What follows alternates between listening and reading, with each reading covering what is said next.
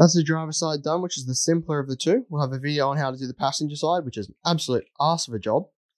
But for now, here's how we go about doing it. So we've got our Sparko bucket seats. They're not these aren't the Sprints. These are some Sparko Ultras, a few years old. I picked them up, they're brand new, but old man just had them sitting in his shed for a bit, so. Great condition, never used. They were for someone else's project, and now I'm going to put them in mine instead. And we've got our Sparko rails here from Japan. Had to wait for them to come in, the sliding rails, because obviously with the fixed buckets, you want to have sliding rails, makes it a lot easier to get in and out. They're a pain in the ass at the best of times, and the bolsters on them are very easy to damage. So if I thought, hey, we'll put some sliding rails on it, make life a bit easier. Let's get into it. Please note that although this guide is provided for your use in any way you see fit, putting in bucket seats or fixed buckets is removing an airbag and does compromise safety. You do so at your own risk, and you have to understand that anything you do or follow from this video should only really be used for race purposes and kept off the street. At the end of the day, what you do with this video is up to you, but I can't say I encourage anything that you might do.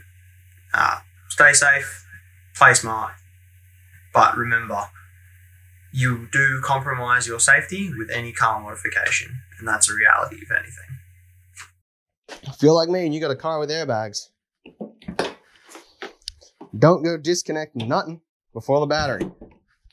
You don't disconnect this first, you're in for a world of trouble.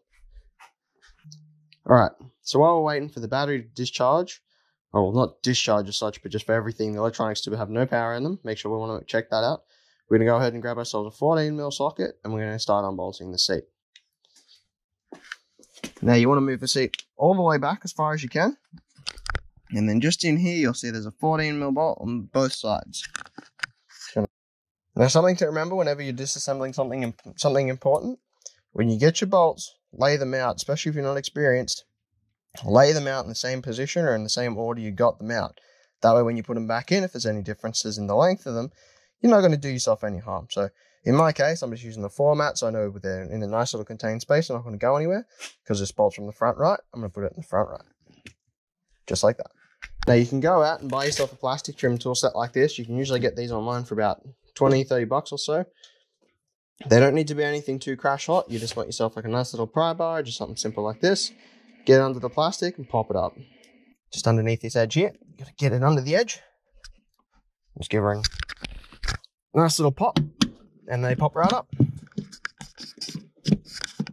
Now then, all the bolts are undone, and if you like your interior, go ahead and get yourself a rag, something soft. Just put it over the edge of your sills. Because that way, if you clip this on the way in or out, you're not going to scratch up your interior. In this next video, I neglected to show you how to disconnect the clips. The yellow one here is pretty straightforward. It has a little plastic slider. You slide it in the direction of the wires on the cable, and then it'll just sort of slide off quite easily. That's the airbag one. It's really important to make sure that battery is disconnected as seen earlier in the video, otherwise it will detonate. So make sure to do that. On the grey one, it's the same on both the driver's and the passenger side. Just push the button in and it comes out fairly easily. Here, a bit more standard. This one here's a little bit wanky, and you gotta pull the slider back and then just pull it off. In film, you take the headrest off and also put the seat fully sort of leaning forward, as it makes it have a much smaller profile. So when we sit it back forward, bring it forward, and then bring it out. All right.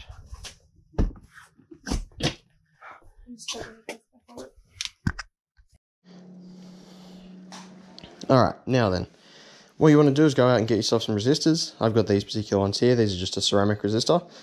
5 watt, 2.2 ohms. Now these will be different to different cars. You can actually get delete kits from Acura or Sparko, depending on the seat manufacturer, but they don't necessarily work for all cars. In my case, I need a 5 watt, 2.2 ohm resistor. So that's what we got 2 of here. One for the passenger, one for the driver. Get yourself your connector here. No real stress. Just wrap it around a few times. Just like that. Grab your resistor wire.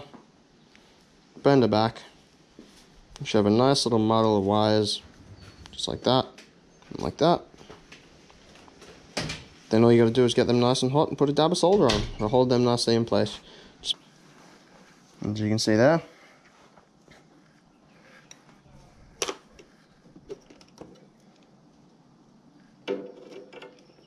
By no means was that the best solder in the world, but it was a solder. Now it's just as simple as lining the two parts back up. At this point, it's worth mentioning, if you're unlike me, because I'm doing both the passenger and driver side, I have a spare seat, and so for the spare connector that you see here, you can actually take the two wires from the resistor and plug them straight into the female connector that you see me plugging it into here. So those two wires will actually go in. Just be careful. It is a snug fit, but make sure to maybe wrap some tape around it so it stays in, because if those connectors disconnect, then you've got to reset your airbag system, and that's just a whole nother kettle of fish. So for ease of install, I use the clips off my wrecker seat, but for anyone else, you can just plug the two wires straight in. Again, make sure at any point when you're fiddling with any of these electronics, disconnect the battery, otherwise you could have trouble. Now then, guys, to get the factory seat off, it's a factory seat bolt off, it's really easy. Undo the 14mm bolt on the side, this plastic part here pops open, and you can pull it straight out. Feed this cord from, just pull the foam up here, feed the cord up and over the rail. Get yourself a plastic connector. There's two ways to deal with these. You can just simply put a blade underneath the little bit that holds it latched and release it, just like so. Or the other alternative is on the back of there, you just squeeze in the two tabs and it closes. Now you've got yourself your seatbelt.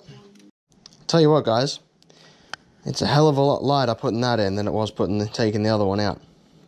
That was easy. Then it's just a case of lining your bolt holes up. Chooches right on into place. Down here, your lower seatbelt mount. Need to unbolt him, because he's a 14mm. Because obviously this part here is meant to be a lap sash. So you need to put it through your lap hole. That way when you put your seat on, or when you put your seatbelt on, she clips on nice and snug. Otherwise it'll look real stupid. And that's where the adjuster comes in too, because you might need to lower your seatbelt point, because now you got lower seats, lower seatbelt point. Just a matter of bolting this back in, and we're good to test it. Obviously this is just test fitting in there for now, so I haven't actually bolted this in. These bolts on the bottom are still loose and it's not bolted in, because I want to figure out how far left or right I want this seat to be. So I'm going to jump on in, figure out where I want it between those 2 points, and then take it out and tighten it up, and then we'll get it all bolted in. Look at that. In Australian weather, this is hard work, especially when you're sick. We've got her in right in the middle. It's pretty much where we want to have it as far as the left and right sliding. So we're going to take her out, chooch her up, and then chuck her right back in the car. This is going to be great. Alrighty, now we're all chooched down into place. They're all four of these guys are tight. We got a seatbelt sensor clip ready to go as well.